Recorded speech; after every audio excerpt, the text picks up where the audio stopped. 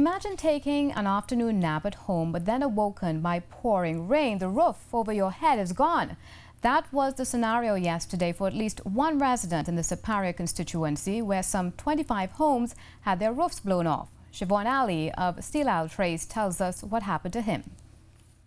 I was sleeping and I hear the rain and falling, lightning and thunder. The next minute I started to feel again wet. And I watch up, I see my ceiling coming down. And I watch through the window, I see two to three cabinets fly out. Merlene Lewis from Delhi Road, Faizabad, says she was very scared. This whole thing here fly up. I didn't even come outside because the way how I feel frightened. The neighbor said she was calling me. I didn't even hear the neighbor calling me. I just studied the whole roof going, and that is my that was going through my mind. But the roofs in Ruzalak weren't the only things damaged in the freak storm. We witnessed yesterday this hard breeze, very, very hard breeze came in this and just started to blow everything.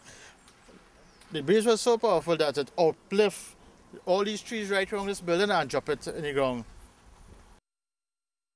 Officials from the Siparia Regional Corporation visited some of the affected homes yesterday and today to see what assistance can be provided.